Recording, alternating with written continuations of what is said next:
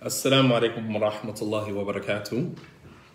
الحمد لله رب العالمين والصلاة والسلام على أشرف الأنبياء والمرسلين وعلى آله وأصحابه أجمعين. Alhamdulillah, thank you guys for joining me this afternoon.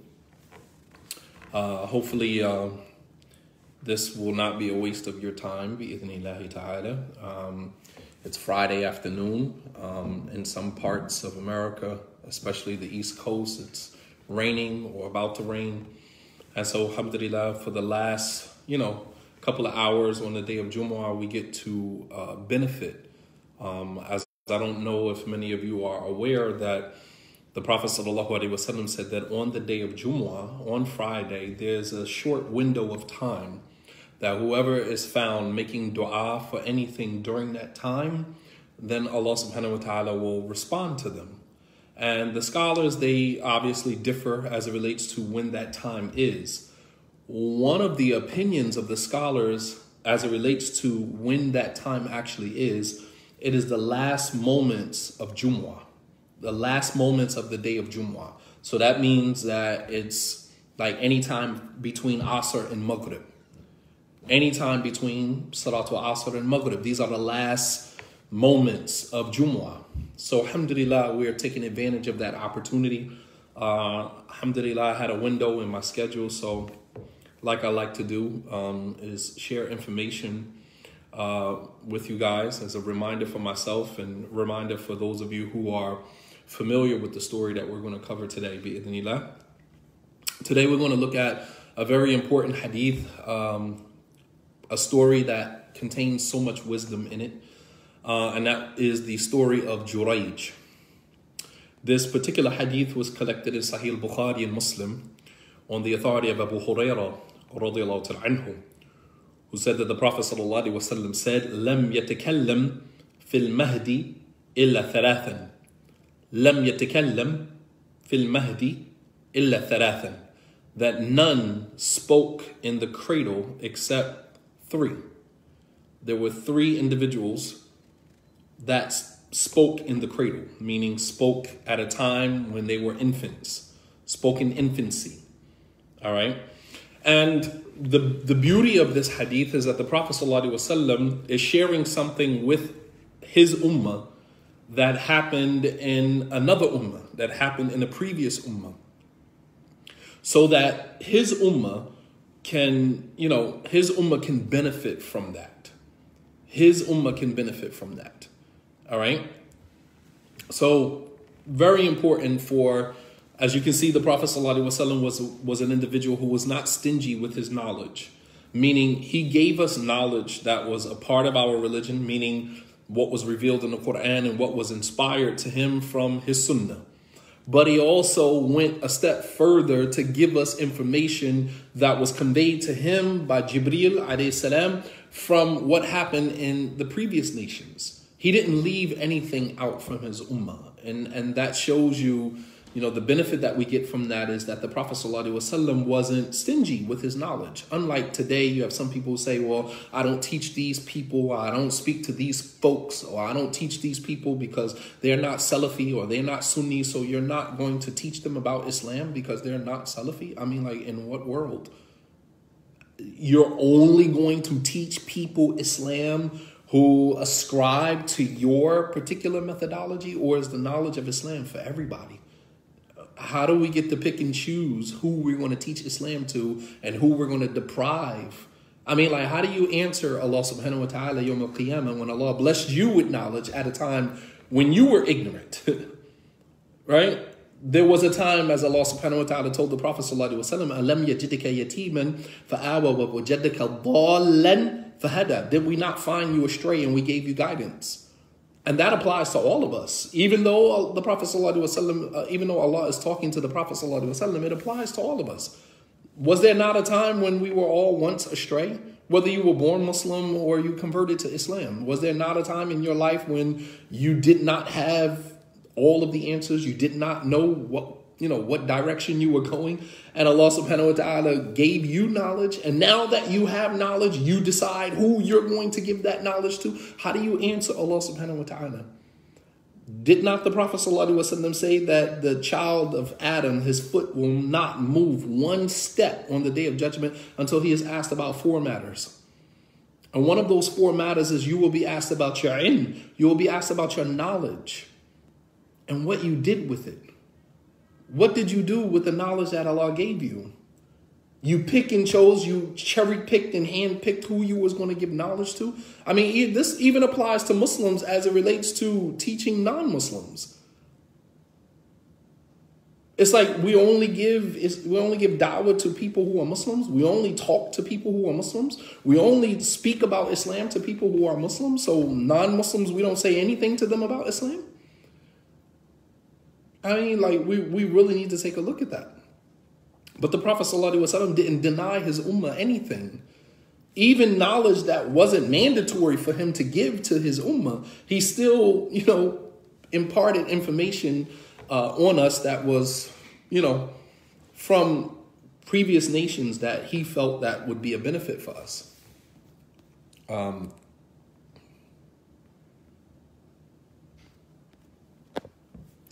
I don't know if you guys on Facebook, if you can hear and see, please let me know. If you guys on Facebook, if you can hear and you can see. I'm not sure. Okay.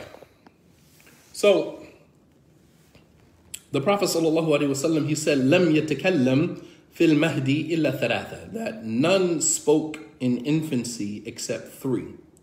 None spoke in infancy except 3. So the first lesson that we get from this is, the duty of teaching people and giving information to people beyond what we feel is our duty. The Prophet ﷺ didn't leave any stone unturned. The second thing that we get from this is the power, the qudratullah subhanahu wa ta'ala, the power of Allah subhanahu wa ta'ala, in that he is fa'alul lima yurid, that he does what he wills, subhanahu wa ta'ala. And he does not, he is not to be questioned about what he does. As Allah says in the Quran, la yus'alu amma yaf'alu wa hum yus'alun, that Allah is not to be asked about what he does, but you will be asked about what you do. We don't question God. We don't ask God why. We don't, there's things that Allah does, that God does, that is above our ability to comprehend.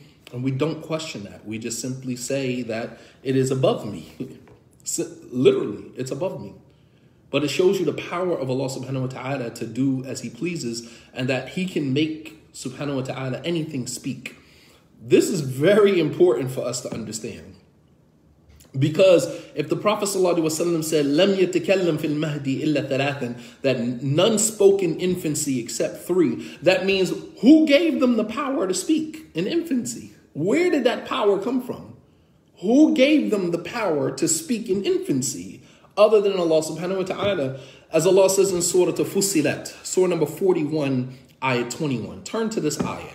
I want you guys to pay attention, because if Allah subhanahu wa ta'ala, if God can make an infant speak in infancy, then Allah subhanahu wa ta'ala has the power to make anything speak. You guys see where I'm going with this?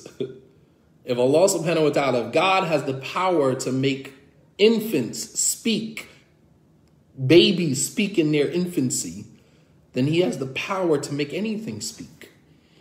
As Allah subhanahu wa ta'ala says in the Quran, this is Yawm al-Qiyamah, the day of judgment, when the human being is going to debate with himself. We are going to have conversations. Like, you see how in today's time we have conversations with ourselves? Do you ever talk to yourself? Don't say that you never talk to yourself, or don't think that a person is crazy because they talk to themselves. Like, we all have conversations with ourselves. And that's actually healthy, believe it or not. It's actually very healthy to have conversations with yourself. Ali ibn Abi Talib radiallahu ta'ala anhu, was mentioned about him that he used to kind of yukhatib at-tariq, that Ali ibn Abi Talib, he used to speak to the pathway. He used to speak to the street, meaning as he walked, he would be talking to himself. And this is a conversation. We talk to ourselves in today's time. Our bodies talk to ourselves in today's time. When you haven't had enough water to drink, your mouth gets dry, you're parched, your body is telling you. When you haven't had enough sleep, you're lethargic, you start to feel tired. That's your body communicating to you, right? When you have a headache, that means that your body is trying to communicate to you that something is wrong, right? This is your body communicating with you in this life. And if you don't respond to your body, then whatever damage you're doing is only going to enhance, is only going to increase, right? On the day of judgment, Allah subhanahu wa ta'ala lets us in on a conversation that some people will have with their body parts, because Allah subhanahu wa ta'ala will allow our body parts to testify either for us or against us. Allah subhanahu wa ta'ala in Surah Fussilat, Surah number 41:21. Allah subhanahu wa ta'ala says, وَقَالُوا لِجُلُودِهِمْ al-jild, which is your skin, right? So Allah says, وَقَالُوا لِجُلُودِهِمْ, and they will say to their body parts, to their faculties, لِمَا شَهِدْتُمْ عَلَيْنَا, why are you testifying against us? This is the human being having a discussion with his body parts, having a discussion with his faculties.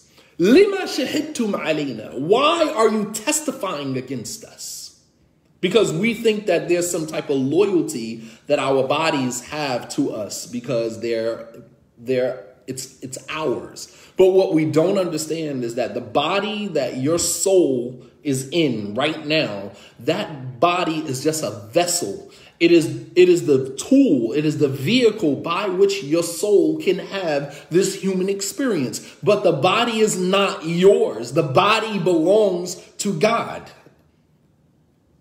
The body is not yours for you to do with it whatever you please, which is why, for all of you out there, I'm sorry to say, for those of you who are in the habit of getting tattoos, you love getting tats on your neck and on your arms and on your bodies. And don't sit here and say that you did that before you converted to Islam. Now, you did that while you were Muslim. Some of you still getting tattoos on your body. Some of you still, removing things and adding things to your body under the guise of, what's acceptable in society today. But what you don't realize is the body that you are destroying, the body that you are desecrating, is not yours. It is the vehicle that Allah gave you by which your soul can navigate this world, can move around through this world until its time is up. The soul was somewhere else. Your mom got pregnant, right? The seed was put into your mother. That is the frame. That is the physical frame. So your mother is essentially, when she was pregnant with you, was nurturing the physical frame.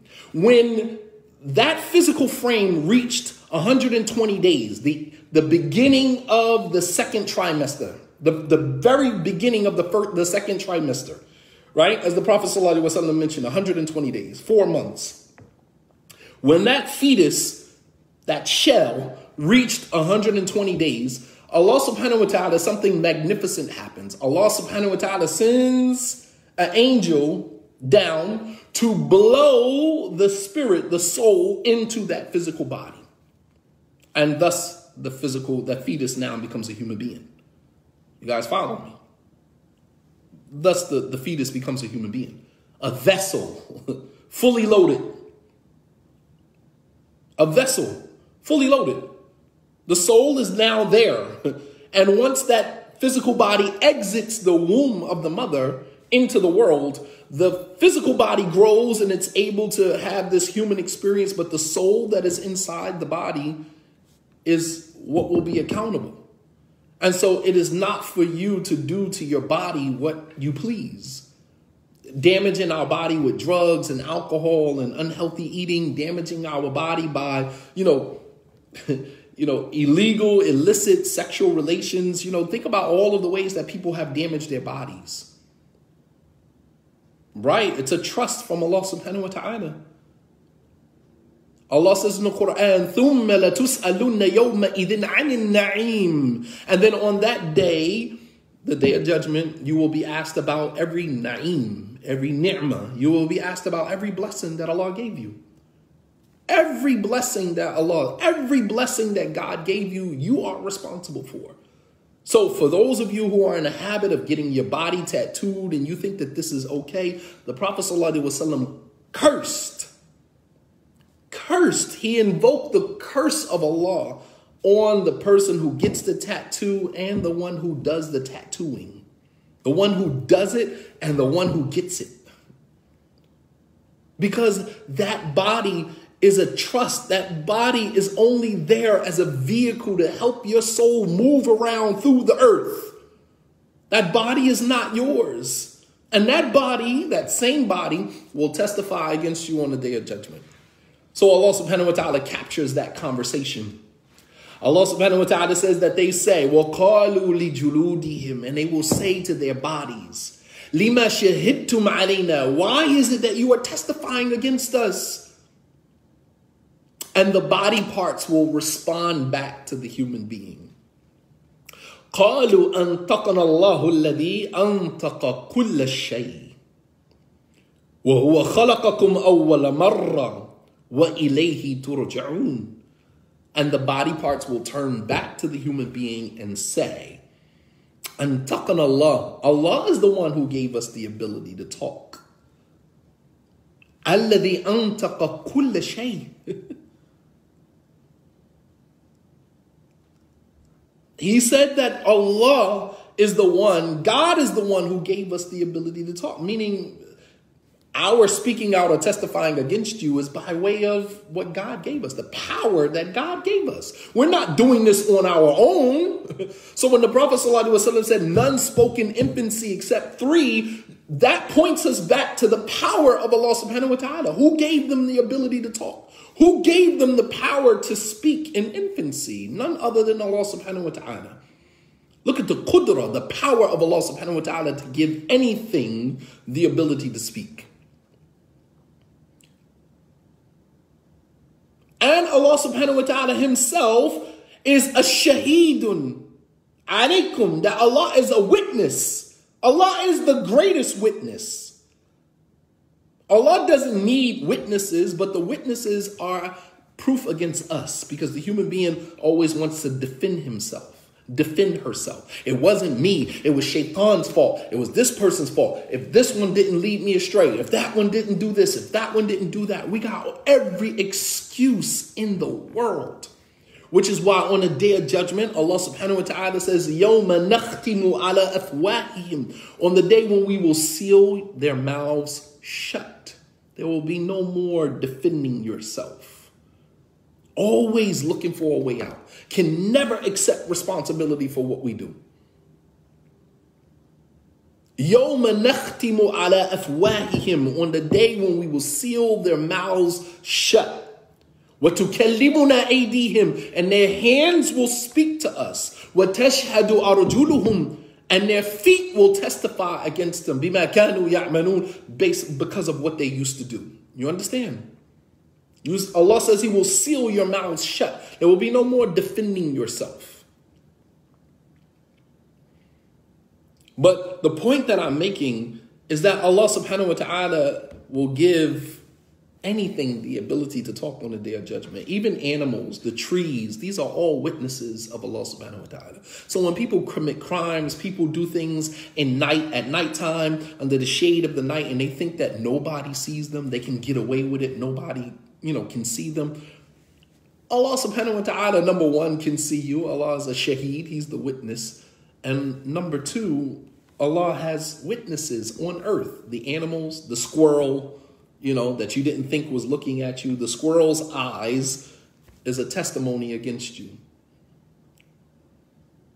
The dog, the stray dog, the cat, the squirrel, the insects who can hear you. Like, these are all Allah's witnesses. You think that nobody saw me, so I got away with it.